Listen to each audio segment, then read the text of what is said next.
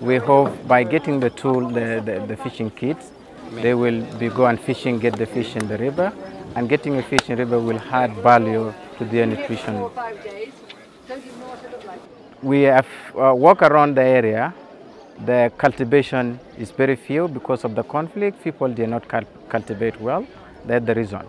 So with that food distribution, and will be supplemented by the fishing and the vegetable kit, we hope the situation of food security will change in the area.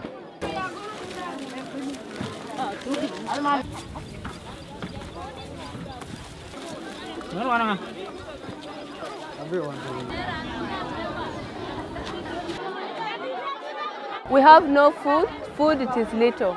We have no food. We have no qualities. Even clothes are not enough of us. Because of the war of South Sudan, it makes people to be tired a lot.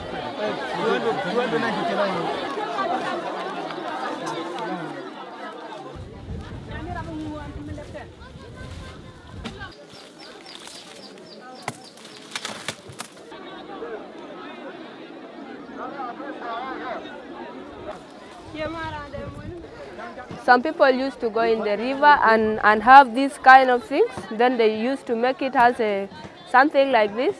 Then they put them in the long river so that it can catch all fish.